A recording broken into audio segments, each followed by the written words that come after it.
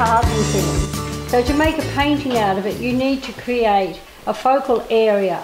You need to have directional lines and you need to have rest. Okay, so here's my focal area. Here's my directional lines coming through the painting, and most of this part is just rest. I can get that fairly adequately just with my black and white.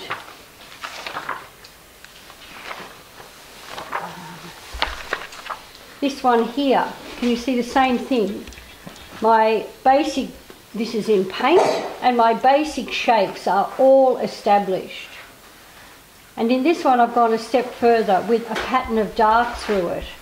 And all I have to do is put in the skin tone and a little bit of colours thrown in the background, and I have a painting. Because I have a structure. I have rest, I have movement, and this will become my focus. Does that make sense? Mm. So looking at what we were seeing yesterday when we went through Rocamadour, and what particularly interested me was the courtyard area in the church, where you had an opportunity to look down from several different angles. And what that did as a painting tool is give you some opportunities for some fabulous paintings. So where do you start? I liked this one because there's a lovely movement, yeah? Yeah. I have an area of rest. I have an area of focus. And what I'm doing on here is I started by just sketching the lines, and if you were to put this on a piece of paper, just like it is, I could almost tell myself where my lines are heading. The two basic lines in the painting, right, are this one, and then a vertical. Okay? And that's basically cheating maybe, but whatever's practical and gets you off the ground, and it makes sure that I get that dynamic in the painting, doesn't it? Bringing this one down and across, this one down and around the corner. Now all I need in this painting is a suggestion of the steps, and if I have, it's not quite horizontal, vertical, horizontal, vertical, it's a change of tone here. Yeah? And I have steps. I don't have to draw them all in, I just have to indicate. And you'll notice as they go down, I see less of the riser when it's on a different angle. I can use those lines to create more focus in the painting, can't I? See how they subtly change and start to head in a different direction. But that's not enough for a painting, is it? So we need to go a step further. And what I've done in this instance, I've started to introduce tone. And I've put tone all along here and along here. So this area has really become my darker tonal area in the painting. This area I'm making darker than it is in the photo because I think it works better moving me around the corner. And I echo that dark into here and over to here. So this whole section is a lovely balance for the figure. Take the figure out. It's not the same. Not the same, is it? Gives it scale. Give the figure and a few figures over here, and I start to get, because of the changing size relationship, a sense of the space in the courtyard. This here is not so huge. I'm not standing up 5 stories. I'm quite close here. But there's a spatial difference here. Okay? Now when I start to paint from that, I know I've got to throw in quite a bit of colour on here to get that change in tonal basis. And then I can come and add as little or as much detail as is needed. Another one was this fellow. He's here somewhere. This doesn't look anything, does it? As on the photograph, doesn't look anything. No, all right? it actually does. If I start to play with tone again, and you see here how I've linked all of this as a sort of darker area. I've let the figure blend in, and I would have a lighter head on him, but he really blends into it all, doesn't he? In this painting, you have to find the figure. It's a much quieter painting than this one, which is boom, yes, he's here.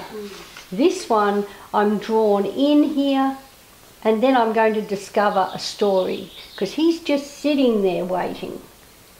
He's not standing there saying, where did they go? No. Here, he's just contemplating, isn't he? Very little information is needed here to tell the story about a changing plane, especially if on this wall here I have more detail on the brickwork and the textures. That is going to pull that right forward. Do I need to go longer? Am I gaining anything by taking this painting longer? No, I don't think so. No.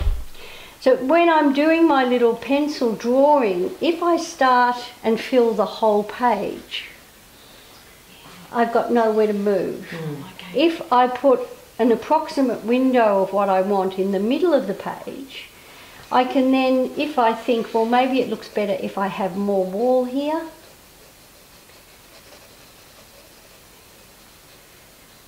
And actually that probably looks better than this, doesn't it? You know, but do I need it for the story?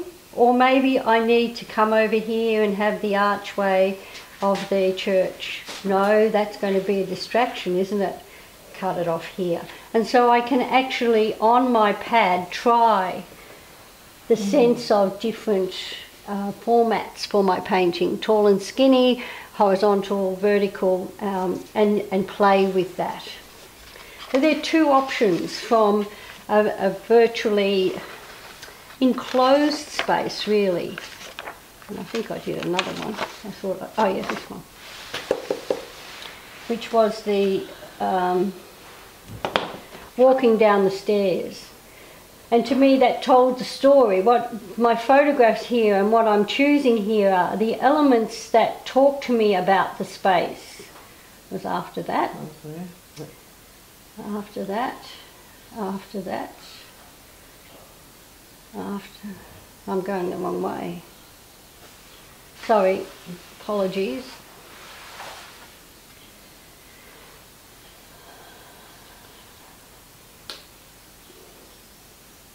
Here we go. Would you paint that? Not usually, no. No. Probably not, would you? It's not that interesting. No, but what I love about it is I love the sweep of the stair, which gets lost here a bit, doesn't it? And it's the tone that loses it. So what I'm doing is changing this into a drawing again, and I'm using a stronger dark here. A strong dark edge here and a stronger dark edge here. So going from the object to the background. Can you see that transition of the dark tone? I'm playing up the edge here, which is telling me about stairs. Yeah?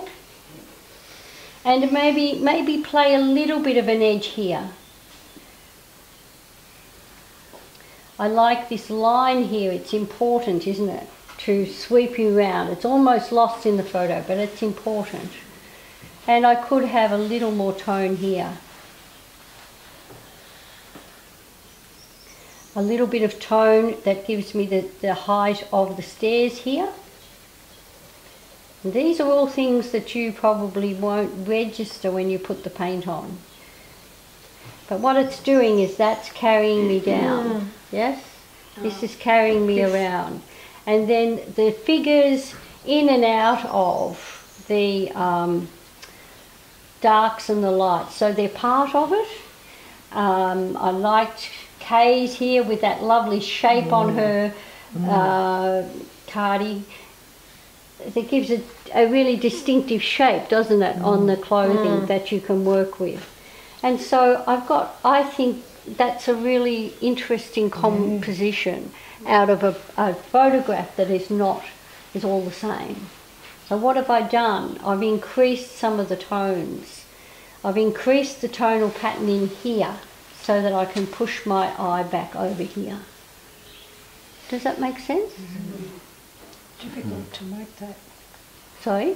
Difficult to... Make I mean, that I call. couldn't do that. If I looked at that, I wouldn't know to darken that. I would copy what I see. Okay, so what you do is you know? copy what you see, and when you do that in a tonal sense, it's not going to work. So what you then do is you come in with your graphite or your pencil and you say, well, what if I darkened?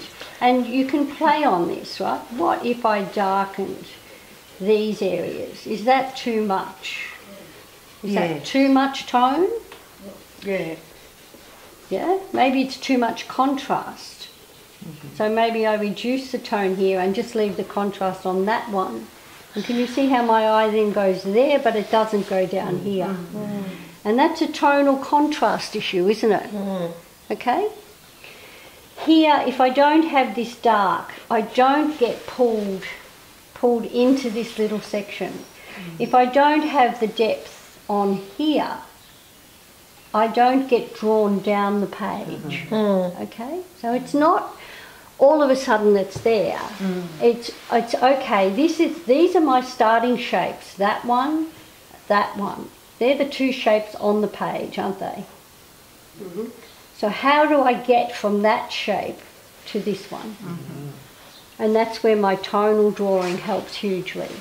If I just do it in colour, I get all tied up in the bit of warm here and the bit of cool there, but it isn't actually setting up the tonal balance that will move me from A to B on the page. Does that make sense? Now we've got lots of little opportunities where we're going. You know, here's another lovely one of Lynn's drawings here, where you can use the dark of the archway, the middle tone in here. And then we start to get a bit complicated here. So you've got to make choices. Do you want to look here, or do you actually want to have a figure down here or something that draws your eye? Because at that tone there, I'm taking away from the story. Can you see that? Yeah? Now you've all got lots of photos of this, and I'm sure when we go to Banak today, there will be, especially if we're walking down, there will be sections where we can look through on something, or sections where we can use an archway or a doorway or a little corner or a pavement, and think about how we could actually create some interesting compositions to present our story. Most importantly, is the composition, is what you select going to tell you something about the place? This is about the isolation and the quietness of the space. This one is about the intimacy overlooking, the decoration, the style of decoration of the time. This one is about the steepness of that penance stair, whatever it was called. Yeah, the steepness of it is really, the story is told about that here, isn't it? And the figures are important only in terms of a scale of what's going on. The fact that that figure isn't tiny means that this is really steep. If that figure's tiny, the staircase could be longer. Yeah? But here we're moving and it's, you know, steep, but just a short distance. Does that make sense? And you've all got lots of material, but it comes back to that initial question, what do I want to say? What is important about this place that I want to capture? And the other thing, just really quickly, I was working on these yesterday, and this is an example of I worked in a brown pen, which was perhaps a mistake, but the splodge is too strong for the drawing, isn't it? So I have several options. I can just do that on that section and wait.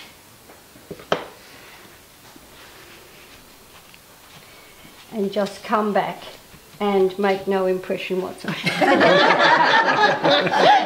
A little bit. It's made a bit. Or wet it again. Yeah. Wet it again. Gosh, is this going to work? And I'm not losing any of the energy, interestingly, isn't it? But it's no longer dominating the image. And I think I'll probably come back with a bit of black pen just to enhance what's going on there. Yeah? Alrighty? Okay. So grab your gear, especially your graphite stuff. Clear I as found an mud. interesting difficulty with this. That if I want to put a lot of heavy lines on, the paint starts to clog up the pen. Yes, it does. And you've got to take